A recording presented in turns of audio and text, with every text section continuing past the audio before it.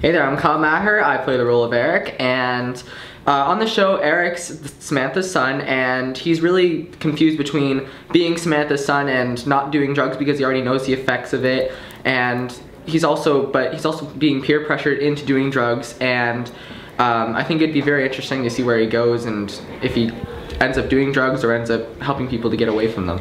And so the reason I think this project is so important is because I've seen a lot of different places all over the USA and Canada that have been, stricken by drugs, and I think that this is very important for not just my age group, but age groups in general, to be taught about what happens to people and to prevent it and to help people who are currently affected by them to hopefully get some help.